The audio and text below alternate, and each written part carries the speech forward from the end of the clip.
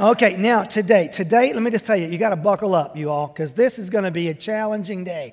We're going to be in 1 Corinthians. We're in the midst of a sermon series called Change of Heart, and we're taking a look at this really challenging book, 1 Corinthians.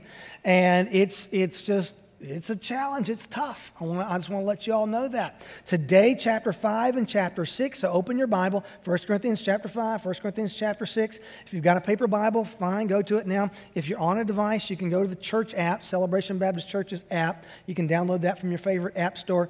And then our church app has a Bible feature on it. You can find 1 Corinthians chapter 5. So go ahead and find it now, and then buckle up. It's going to be kind of a bumpy ride this morning, okay? You ready for the Bible to get in your face a little bit? Because that's what's going to happen today. Let's pray, and then let's get started. Lord, we love you.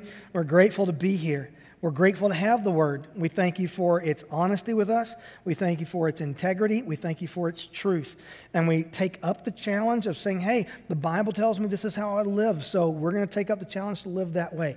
Give us that measure of boldness. And so we've got a few minutes together to look into your Word. Our time is going to go by really fast, so help us to pay attention, help us to focus and concentrate, and get the most out of these moments together. In Jesus' name we pray. Amen. So a lot of years ago, we were in the planning process of what we still call the new building. Okay, that's the building located between here and the gym. It's where the Broomtree Cafe is, all the children's ministry area, the offices. There was a time when that building was not here. We desperately needed the space. And the timing of needing that building was really challenging. So what was going on 2008? Do y'all remember what happens in the housing market in 2008? If you owned a home, you know you got blasted. How people just lost money like crazy. Here in Tallahassee, property values dropped by like 20%. Other parts of Florida, it was closer to 50%. Maybe some places even more, I don't know. But people were losing their shirts. So that's 2008. 2009, we started having this conversation. Hey, let's spend $3.5 million on a building. How do you think that conversation went for a lot of our people? Not very well. So we had some people in our world, and they loved our church, but they were really pushing back on this. And so we had people sort of on both ends of this spectrum who were really excited about it, others who were very conservative about it.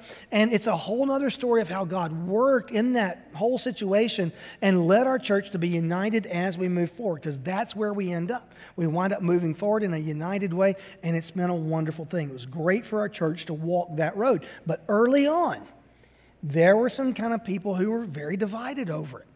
So one day, I get a phone call from the husband and wife from this couple, and they say, we really want to talk to you. It's important, and we want it to be, very isolated and all this. And so they show up, and, they want to meet at like 7 o'clock at night. It's really kind of a late meeting. And I agree. And they come to my office, and you all, for the next hour, they told me everything that was wrong with me. I mean, they ripped me up. And they said, and because your leadership is so terrible, we're going to leave this church. I mean, they lit me up. After they lit me up, that's fine, it's okay, it's whatever. After they lit me up, though, then they lit in on church leadership. They were naming deacons by name, group leaders by name, committee members by name. I mean, just person after person after person, just shredding these people, y'all, that I love, that I care about. And these are my church family, okay? And then she says to me, the lady says to me, I don't support this building project because this church doesn't deserve a new building. I was like, oh. I'm thinking, man, I don't know that I've ever been more thoroughly judged in my entire life. Have you ever been there? Ever been judged before? Ever been in a situation where you felt like people were just condemning you? If I were to tell that story to somebody outside the church, there are a lot of people who would say, figures. It was inside the church. That's what the church is. The church is way too judgmental. And it might be that you're here today and you were brought here against your will, okay? And you're thinking, yep, I don't ever want to be a part of a church because church is way too judgmental. That's my number one beef with the church. And certainly that is the reputation of the church, isn't it? that the church is just way too judgmental. But is that true? Is the church way too judgmental? Now, just think about that for a second. So here's what I would say. I would push back on that a little bit. I would say this. I don't think that the problem with the church is that the church is too judgmental. I think the problem in the church is that it applies judgment in ways that harm instead of ways that help.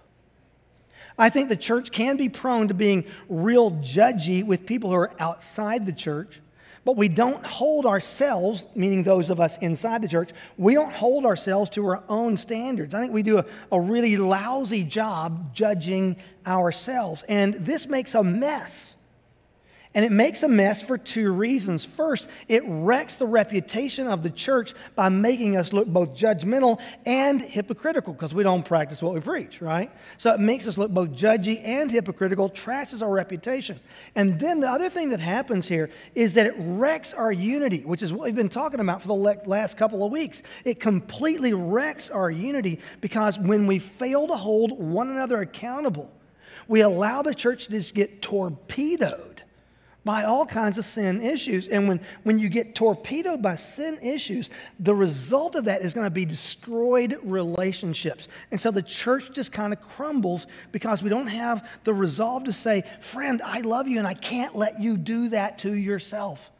And so because we never take that stand, we just sort of let the church fall apart from the inside out rather than confront a problem. So I would argue, hey, the church is not too judgmental. The church does not apply its judgment well. It doesn't apply its judgment wisely. And I would say to you, I get it. This is really hard to do. One of the reasons it's tough to do is the makeup of the church. We've been talking about this the last couple of weeks. The church, we said, is a body, and it's a unified body, but it's not a uniform body. So the church comes together, and we're from all these different backgrounds and all these different walks of life and everything, and we're all unique and we're all different.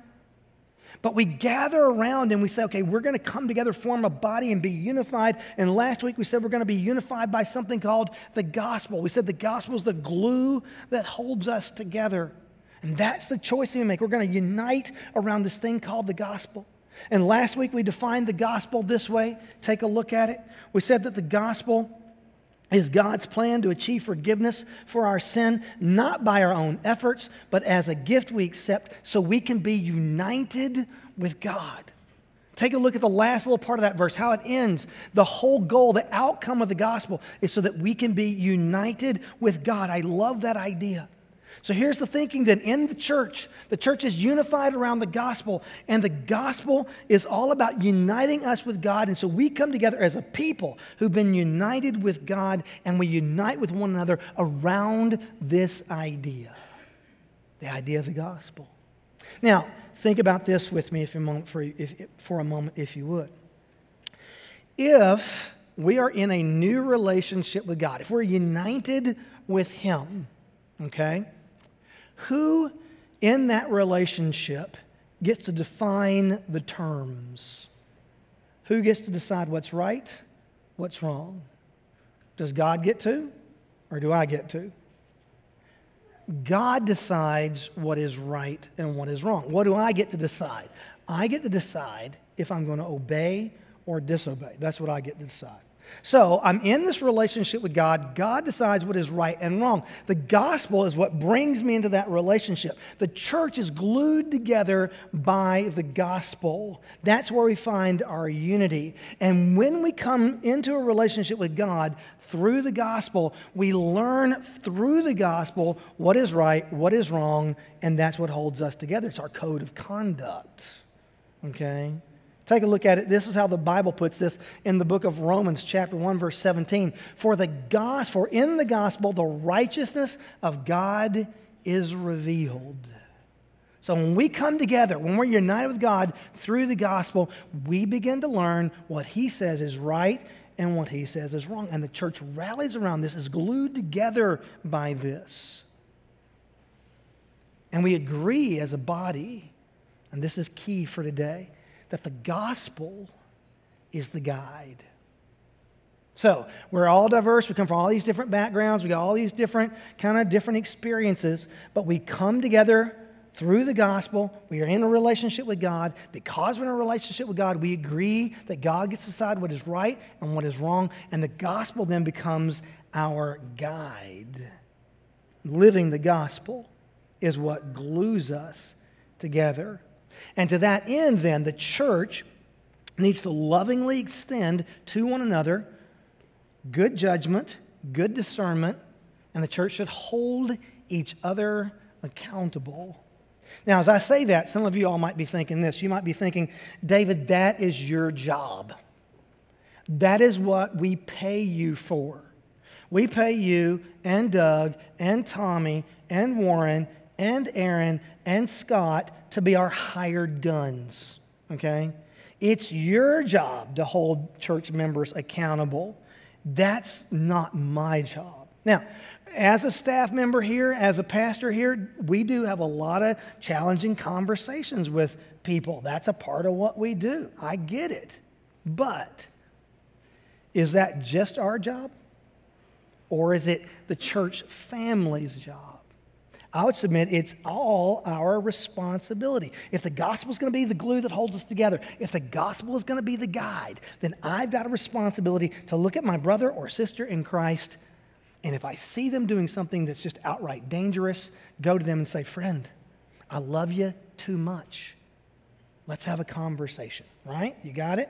Now, this is a challenge in the church because, man, we're all concerned. I don't want somebody to think that I'm better than they are. I think that I'm better than they are. I don't want this person to hate me if I have this. You know, we're very reluctant to get into this space, and that resistance is not a new thing. It's been a part of church life from the very, very beginning, and it was a big deal in the church in Corinth because this church, as we've told you before, this church is in a very diverse city, the city of Corinth. And it's like New Orleans or something, okay? So there's people from all walks of life, all kinds of crazy things happening.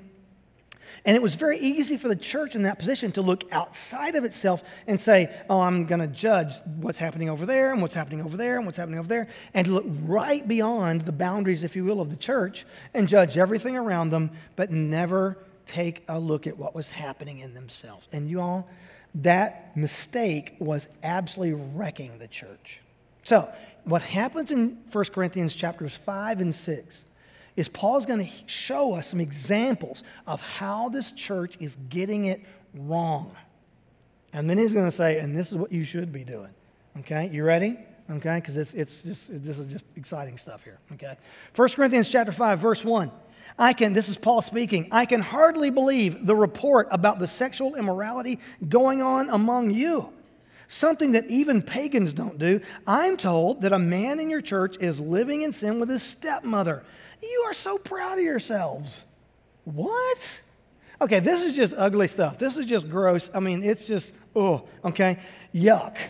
So what's going on is there's a guy in the church. He's a part of the church. He's involved in an illicit relationship with his mother-in-law. Now, I want you to just think about this. Can you imagine the destruction that this kind of a sin, this kind of a terrible thing would wreak on a family? What do you think is going on in the mind of the dad, of the father, of the husband? What do you think's the impact on him? What do you think the impact is on other kids or other members of the family? What do you think the impact is on them? I mean, it is just amazing to me to stop and think about the heartbreak, the animosity, the bitterness that this would have brought up.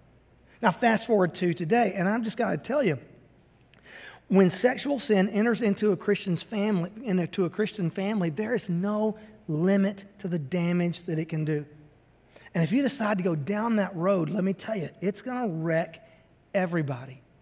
I've just had the chance to sit and speak to families who've been blown apart in this way. And I'm just telling you, there's loads of baggage. There's loads of heartache.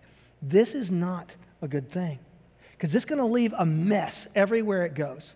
It's going to wreck the kids. It's going to wreck your brothers and sisters. It's going to wreck your parents. It does a number on everybody. So back to Corinth. This was going on inside the church. And you know it's ripping apart the family. You know it's doing all kinds of damage. And not only was it doing damage to that family, but this had become the fodder for all kinds of gossip. Can you imagine? Think there'd be a little bit of gossiping going on? How bad had the gossip gotten? The gossip had gotten so bad that Paul, who doesn't live in the city of Corinth, had heard about it. How do you hear about something like that without Instagram, Snapchat? Nothing. Okay, this goes old school manual, and it winds up washing up on Paul's beach. He hears about it. If he's heard about it, everybody's heard about it. So this thing is doing all kinds of damage. And what's going on in the church? If you look at verse 2, they're proud of this. What does that mean? It means that the church was sitting there going, man, we are such a judgment-free zone here at First Baptist Church of Corinth. We just tolerate and we just love. Come on in. We don't care if that's the kind of way that you're wanting to behave. We accept you. And Paul says, what is the matter with you? Now, you guys are actually proud of this thing? No one cares enough about this individual to not go to them and say, hey, what you're doing going to blow yourself up, okay? Now, what should have been going on in the church? What should have been happening? Take a look at 1 Corinthians chapter 5, verse 2, second part of the verse. But you should be mourning in sorrow and shame. So instead of being proud of it, instead of celebrating it, you should be in mourning and sorrow and shame. And you should remove this man from your fellowship. Drop on down to the last part of verse 5. You must throw this man out and hand him over to Satan so that his sinful nature will be destroyed and he himself will be saved on the day the Lord returns. Wow. Does that sound judgmental to you? Yeah. Is it the right thing to do? Yeah, it is. Paul's saying, listen, there's no way that you can let this just go on. You've got to hold him accountable for it. So instead of celebrating this nonsense, confront this guy. And so he's saying, church, you should go to this person and you should say, listen, if this is the way that you're going to live, if this is the way that you're going to behave, then we really can't relate to you like someone who's a part of the church, because the gospel is the glue that holds us together. And so our relationship with God has changed. Our relationship with one another has changed. And you're not following along with that at all. Instead, you're behaving like a non-believer. And so we're going to treat you like a non-believer who is in eternal peril, because that's what you are. And we're going to witness to you, and we're going to share the gospel to you just like we would a non-believer. But we're not just going to paste over this thing and pretend that everything is just okay. Now bring this into our own modern context. And what he's saying is, listen, if you've got a friend who is a part of the church and they begin to live like this, and they begin to say, hey, this is a good thing, this is right for me to do, everything about your relationship with that person is effectively changed at that moment. Imagine that guy calls you up and he says, hey, let's go fishing this weekend. You would have to say, listen, I'm going to be candid with you. There's no way that we can go fishing and it's just business as usual. There's no way that we can go fishing and while we're fishing, we're just talking about Knowles versus Gators. We can't have that kind of conversation. We can't do that because the stakes are too high and I care too much about you. I've got to talk with you about what's really going on. Because what you're doing is going to blow yourself up. It's going to make a mess out of everything going on. I talk to church members all the time, and they know somebody else, another Christian, and their marriage is in crisis, and there's infidelity going on. And they say to me, hey, listen, I can't have that conversation with them because if I do, it's going to wreck my friendship with them. And I'm like, are you kidding me? Too late for that. Once this thing gets rooted into their life, it's going to blow up every relationship they have. You got to go to them and tell them, man, your house is on fire.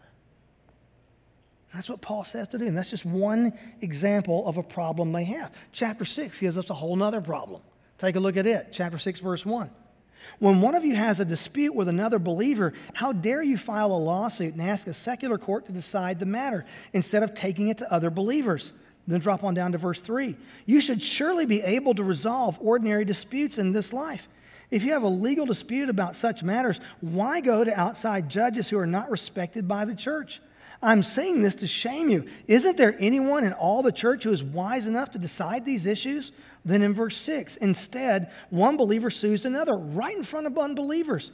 Even to have such lawsuits with one another is a defeat for you. Why not just accept the injustice and leave it at that? Why not let yourselves be cheated? Instead, you yourselves are the one who do wrong and cheat even your fellow believers. Okay, so what's going on here?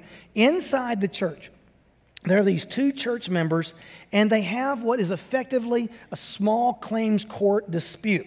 How many of y'all have ever seen any of the daytime reality courtroom TV shows? The People's Court, is that still a thing? Or am I just showing how old I am? Okay? You remember Doug Llewellyn at the end? Don't take the law into your own hands. You just take them to court. Remember that? Those of y'all who are old enough. Is that kind of stuff still going on TV? Okay, y'all have seen this before, right? And it's always small claims kind of stuff. It was like, Your Honor, the neighbor backed over my fence with a pickup truck and did $800 worth of damage, and he won't pay for it. Right? Y'all know what I'm talking about? It's that kind of stuff. So that's what's going on in the church. Now, here's the deal. Because the church was so messed up, because there was such a lack of wisdom and discernment in the church, the offended party had no choice but to leave the church, go to a secular court, and go there to look for justice.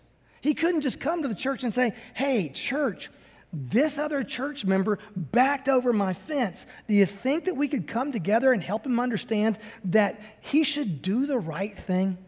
And that God determines what is right and wrong, and that because he's damaged my property, maybe he should be good for it. Don't you think that we can kind of come around that and encourage him to do the right thing? The answer was no. And so because of that, if you were going to defraud your neighbor inside the church, it was absolutely open season. You look at that and go, that can't be right. And you're right. You know what was going on? The gospel was not their guide. They were providing no accountability. So one church member would go to another church member and say, hey, you need to turn this around. That would never occur. It needs to happen. That would never happen. It would never happen. And I get it. It's hard to sit around and talk with somebody and have a conversation with them about their sin. It's hard to do. As a pastor, it's something I get to do fairly often. It's not easy to do. But the church here was just turning a blind eye. So it's not confronting it when its church members are in all kinds of sin. It's not being there to help bring about a sense of justice. It's applying no wisdom. It's applying no judgment at all. And these were just two examples of how this church in Corinth was getting it wrong. At the end of chapter 6, Paul gives us this kind of punch list of all the other ways the church was messing this up too. And you all, this is one of the most inflammatory pieces of scripture in the whole Bible. Look at 1 Corinthians chapter 6, verse 9. Don't you realize that those who do wrong will not inherit the kingdom of God? Don't fool yourselves. Those who indulge in sexual sin or who worship idols or commit adultery or are male prostitutes or practice homosexuality or are thieves or greedy people or drunkards or are abusive or cheat people, none of these will inherit the kingdom of God. Now, here's what happens so often with these two verses. So often, people will take these two verses and they will apply them to people outside the church. And they'll apply it in such a way that it's checklist. And so they'll hold that checklist up to non-believers. And they'll say, well, are you guilty of these things? If you check yes on any of these boxes, it's off with your head. There's no hope for you. Is that what the passage is about? No. The passage is not written to the unchurched. The passage is written to the churched. And what Paul is saying here is he's saying, listen, church, you need to understand that we are a body, unified, glued together by the gospel. The gospel is our guide. And when you have people inside the church who are rejecting the gospel as their guide, they're living all kinds of ways, but they're not living the gospel. When you see that going on, you have to stop and ask, is that person actually born again? Has that person actually received the gospel. And we've got to take that seriously. We've got to make sure that they understand that the gospel must be their guide. And you need to confront people who are making those kinds of choices. You just can't let it go. But that's not how the church was handling things. They were just looking the other way. Anything goes. So what Paul is doing is saying, hey, listen, I want you to look deep inside. I want you to ask the question, are you really born again? Because this is the kind of stuff that's happening, and you're headed for judgment, not for redemption. And in all of these circumstances, the church was supposed to unite around the gospel. It was supposed to be a body that came together and said, hey, we're going to lean on the gospel as our guide. We're in a special relationship with God. We're united with Him, and we should be living in a way that reflects that. And we should be helping one another live out the gospel because it's really hard to do. And you need people around you who are pulling for you. And you need people around you who are going to encourage you. And you need people around you who are going to tell you the truth. So the problem, I would submit, going all the way back to the beginning of our time together, the problem is not that the church is too judgmental. The problem is that we in the church don't judge rightly. We don't bring wisdom and insight and judgment to one another. And we will watch people burn their house to the ground and not say a word. But we'll look beyond the church. We'll look at our culture, and we will light it up on social media. And we'll talk about all the ways that it gets it wrong, and we'll hammer out there. But we won't do anything about what's happening right under our noses. And Paul addresses this. He says, that is upside down. Look at 1 Corinthians 5:12. It isn't my responsibility to judge outsiders, but it is certainly your responsibility to judge those inside the church who are sinning. God will judge those on the outside, but as the scriptures say, you must remove the evil person from among you. So Paul says, listen, the church is failing to apply judgment appropriately inside the church, and it's being way too quick to judge those on the outside of the church. In other words, we're okay if saved people want to act like lost people, but we expect lost people to act like saved people. Paul says, man, that is absolute nonsense. It's upside down. And when we do that, what do you think people who are outside the church are going to think of the church? They're going to look at the church and say, that church is judgmental, that church is hypocritical, okay? Now, hopefully right now you're thinking, all right, I've heard all this. What in the world do I do with all of this stuff? Okay? What's my part in this? Okay? Give me a couple of ideas, things that you can put into place this week. All right, first, if it is in your nature, if you're the kind of person who is judgmental toward those outside the church, give that up. Just give that up, okay? It doesn't make sense to expect a non-believer to behave like a believer. It doesn't make any sense. So in your workplace, and you're around folks who are far from God, and they're doing things that people who are far from God do, extend grace and mercy. You know, don't be judging on them. Don't be hating on them. If you've got a coworker and they're just wrecking their marriage, it's a fair thing to come alongside them and say, you know, I've just learned that if I follow biblical principles in my marriage, it sure takes me an awful long way. You know, and I'd love to talk with you about that sometime because I know it's hard. It's hard. Just come alongside that person and point them toward the goodness of Christ. Point them toward the goodness of God. But don't be judging on them, okay? I heard a preacher one time, and this is real old school, you know. How many of y'all have ever been in like an old country church where everything rhymed and all that good stuff? You ever been there? I heard a preacher one time, and he put it this way, judge the believing, not the heathen, okay? That's actually really good work, isn't it? And if that's in your nature, if judging the heathen is just kind of where you are, just let that go, okay? Let that go. Just make it your goal. I'm not going to go there anymore, all right? That's thing one. Thing two is this. Make the decision to engage in biblically healthy conversations with other people in the body. When you see somebody in the body of Christ and they are really struggling, I mean, they are messing with something, you all, it will burn their house to the ground. You'd better say something to them. Don't let that go, because the stakes are sky high. A lot of years ago, I was on staff at a church in another city. And it's a big church. It's easy not to know everybody. And an appointment shows up on my calendar. I don't know the person. This woman comes in to my office. Very pretty, very striking woman in her 30s. And she says to me, she said, I've been married for a number of years. And my husband is a good, decent, and honorable man. And I know he loves me. But I'm going to be honest with you. He's boring. And I've met this guy at the gym. And he's not boring. He's exciting. And I have decided that I want to leave my boring husband and go and be with this exciting guy at the gym.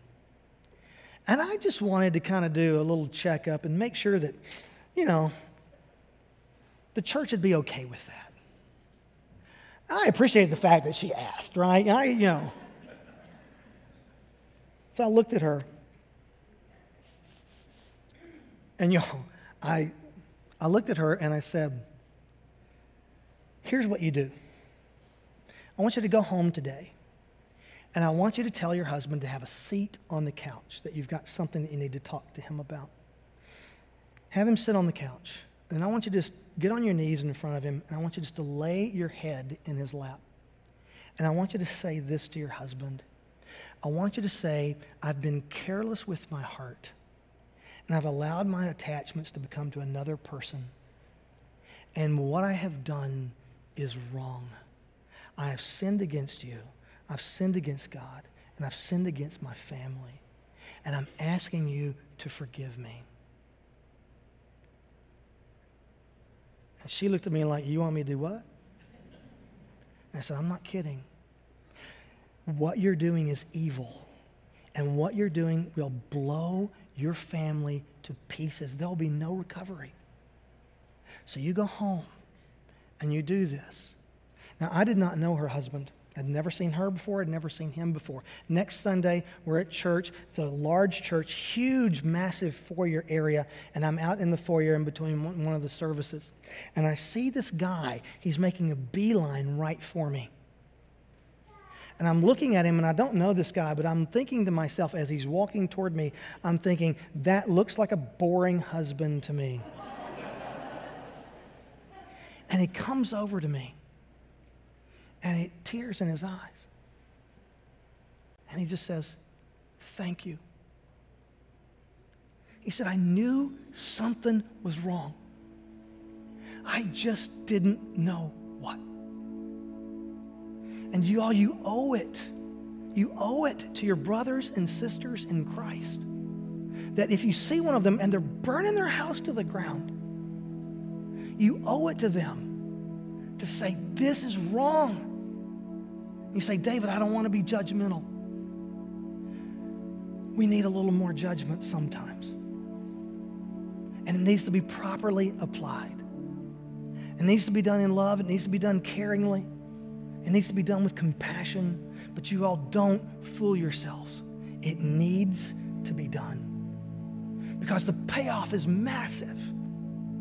The payoff is huge. Look at what Paul says, 1 Corinthians chapter 6, verse 11. Some of you were once like that, but you were united around the gospel, and the gospel became the glue, and the gospel became the guide, and you were cleansed, and you were made holy, and you were made right with God by calling on the name of the Lord Jesus Christ and by the Spirit of our God. Amen? Father, we love you. We thank you for caring about us. Caring about us too much to leave us where we are. And we know, Lord, that there's nothing more transformational than the gospel of Jesus Christ. And we also know that frankly, sin, wickedness, evil, it just chases us down. And it's easy for us to stumble, to fall. And sometimes the fall is great. And so, Lord, help us to be the church of Jesus Christ. Help us to be united, not uniform. Help us to be glued together by the gospel. Help us to live by the gospel. The gospel is our guide. And help us to apply real judgment, not judging those outside the church, but bringing insight and wisdom and discernment to the body. Father, there are people in this room right now who know of a specific conversation they need to have. Grant them the courage and the wisdom to have the conversation and to have it well. We love you, Lord. We pray this in the great name of our Lord Jesus Christ. And we all agreed and said, amen.